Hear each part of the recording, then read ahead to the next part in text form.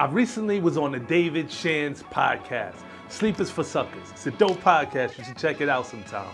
But one of the guests on the podcast said they never use debt to acquire real estate. That's cool if you got lots of money to start and lots of time to build wealth. There are lots of strategies to build wealth in real estate, even if you agree with Dave Ramsey, who believes that all debt is bad debt. If you do it that way, you can still build wealth in real estate. It's just gonna take a longer time. And that's okay for some people, but I like to increase the velocity of my wealth building. And that's just what I'm gonna do in this video. I'm gonna show you the 3 best ways the rich use debt to increase the velocity of their wealth building. So let's go. I'm Donahue Baker, real estate developer, owner of hundreds of units, and helper to those that want to build generational wealth through real estate development and apartment complexes. Why? Because what good is it to build wealth if you're not helping other people build wealth? And my mission is just that. So if you stay tuned till the end of the video, I'm gonna have something special for you for watching and learning. So number 1, let's jump right in. The 3 best ways the rich use debt to increase their wealth starts with the most popular way. Number 1, and you probably guessed it, it's using a mortgage to purchase the home that they live in. Yes, by getting a mortgage, it's the way millions of rich people have become rich. Thomas Stanley and William Danko, in their book, Millionaire Next Door, proved with years of research that most millionaires are created by just buying homes in great neighborhoods and paying them off over time. Many of you are living next door to millionaires and don't even know it. Building wealth by purchasing a home with a mortgage is one of the easiest ways to start on the wealth building journey. It is the leading cause of the wealth gap because most minorities don't own homes. But yes, a mortgage is debt, and it's good debt. It's debt that allows you to acquire an asset that pays you to own it, sometimes for as little as 0% down. With inflation is what it is, it sounds like a good trade-off to me.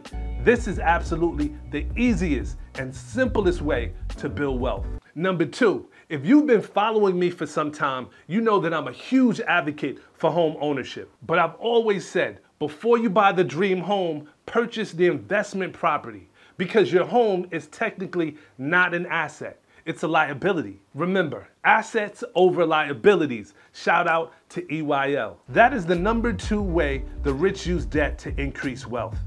Using debt to acquire income-producing properties like apartment complexes or other income-producing assets. And it's my favorite way to build wealth. The thing about apartment buildings is they cost way more than single-family homes, so majority of investors need debt to acquire apartment buildings. The typical way investors do this is getting a bank loan for 70 to 80% of the acquisition cost and then bringing their own cash for the remainder of the acquisition price. I love this way because it's like buying freedom. I buy apartment complexes or build them from ground up and then have leasing offices that pay me passively every month to own them. I use the debt to increase my income. That income pays the debt and provides for my family. That's how I was able to leave corporate America behind and retire from my job.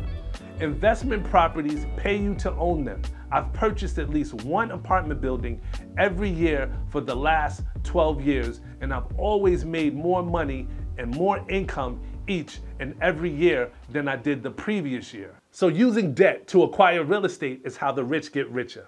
You better ask somebody. Number 3, the 3rd and final way the rich use debt to build wealth is to acquire loans that allow them to open businesses or even start businesses. This is how so many businesses have gotten started. Many of the businesses you've personally helped along the way. Many of the billion-dollar businesses like Amazon, Facebook, eBay, they've started by debt from private lenders or sometimes family and friends. But if you're not tapped into those circles and you can't get loans through programs like the SBA 7A microloan, these programs sometimes have grants for entrepreneurs in low-income communities. Using debt to start a business is how businesses that create jobs and wealth are created in our community.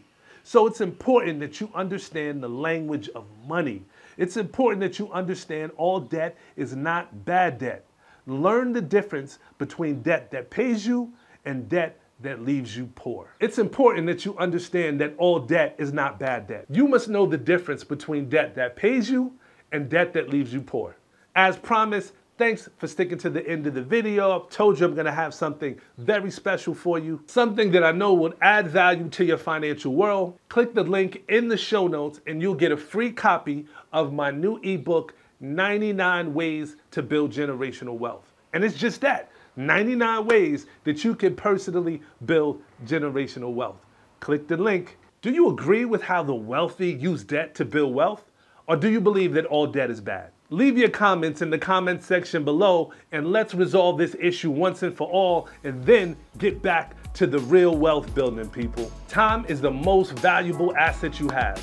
Don't waste your time. Remember, what you do every day becomes your legacy. I'm Donahue Baker and I'm out.